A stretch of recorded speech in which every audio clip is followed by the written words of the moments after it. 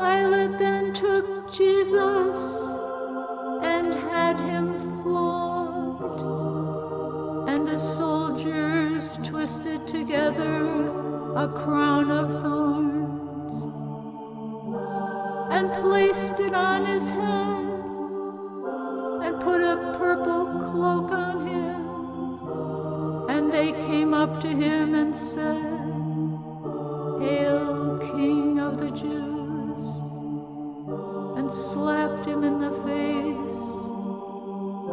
And Pilate came out again and said to them,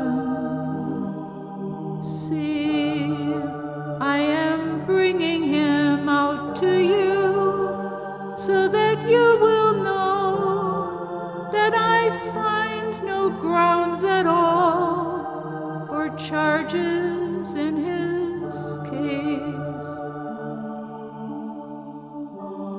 Jesus then came out, wearing the crown of thorns and the purple robe.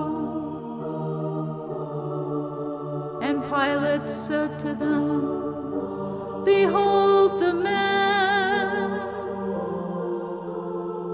So when the chief priests and the officers saw him, they shouted, saying, "Crucify, crucify." Pilate said to them, "Take him yourselves and crucify, for I find no charges against him in this case." The Jews answered him, "We have a law, and by that law he ought to die, because he made himself out to be the Son of God."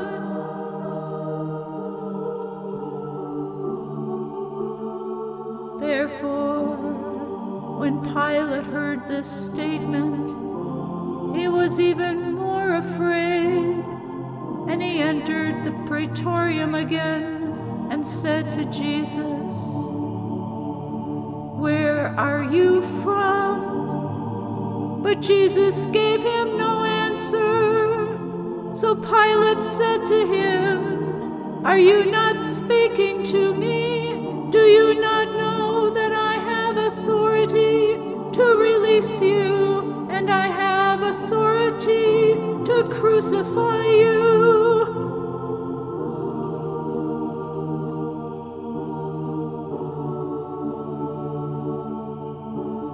Jesus answered him, "You would have no authority over me at all if it had not been given to you from above. For this reason, the one who handed me over to you has the greater sin." As a result of this, Pilate made efforts to release him, but the Jews shouted, saying, "If you release this man, you are not a friend of Caesar.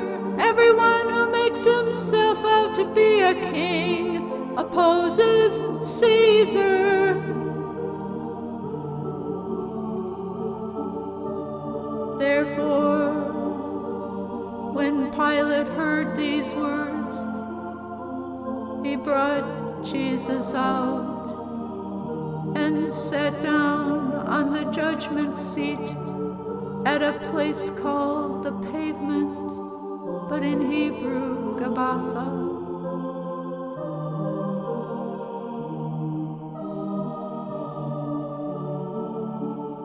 Now it was the day of preparation for the Passover. It was about the 6th hour, and he said to the Jews, "Look, your king." So they shouted, "Away with him! Away with him! Crucify him!" And Pilate Pilate said to them, "Shall I crucify your king?" The chief priests answered, "We have no king except Caesar." So he handed him over to them to be crucified.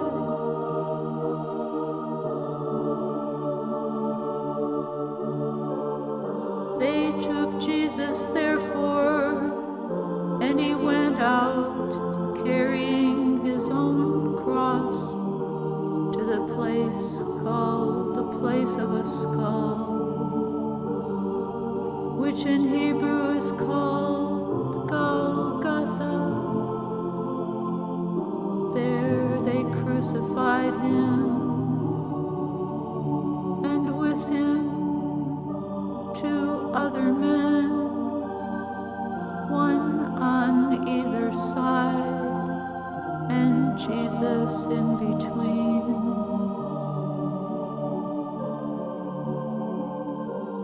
Now Pilate also wrote an inscription and put it on the cross. It was written, "Jesus the Nazarene, the King of the Jews." Therefore many of the Jews read this inscription, because the place where Jesus was crucified was near the city, and it was written in Hebrew, Latin, and in Greek. So the chief priests of the Jews were saying to Pilate, "Do not write the King of the Jews. Rather write that he said, 'I am the King of the Jews.'" Pilate answered, "What I have written, I have written."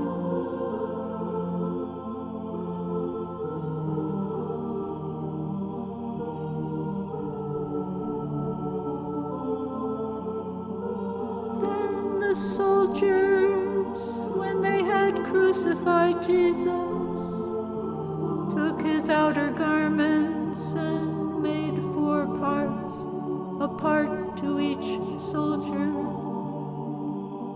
and the tunic also. But the tunic was seamless, woven in one piece. So they said to one another, "Let's not tear it, but cast lots for it, to decide whose it shall be." This happened so that the scripture would be fulfilled, "They divided my garments among themselves, and they cast lots for my clothing." Therefore the soldiers did these things. Now beside the cross of Jesus stood his mother's sister, Mary, the wife of Clopas, and Mary Magdalene. So when Jesus saw his mother and the disciple whom he loved standing nearby, he said to his mother, "Woman, behold your son." Then he said to the disciple, "Behold your mother." And from that hour the disciple took her into his own household.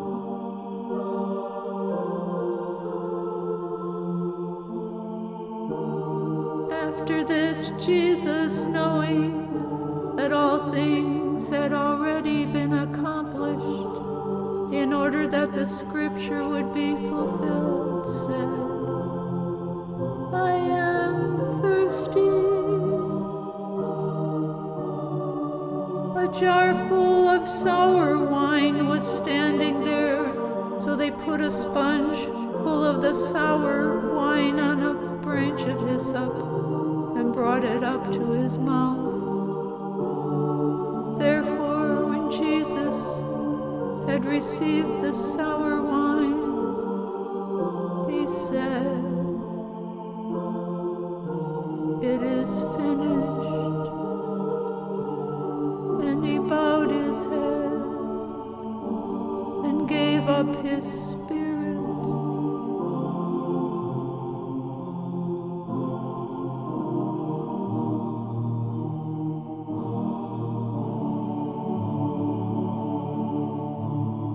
Now then, since it was the day of preparation, to prevent the bodies from remaining on the cross on the Sabbath, for the Sabbath was a high day, the Jews requested of Pilate that their legs be broken and the bodies be taken away. So the soldiers came and broke the legs of the first man and of the other who was crucified with him. But after they came to Jesus, when they saw that he was already dead, they did not break his legs. Yet one of the soldiers pierced his side with a spear, and immediately blood and water came out. And he who has seen has testified, and his testimony is true, and he knows that he is telling the truth, so that you may also believe. For these things took place, so that the scripture would be fulfilled. Not a bone of him shall be broken. And yet another scripture says, they will look at him whom they pierced.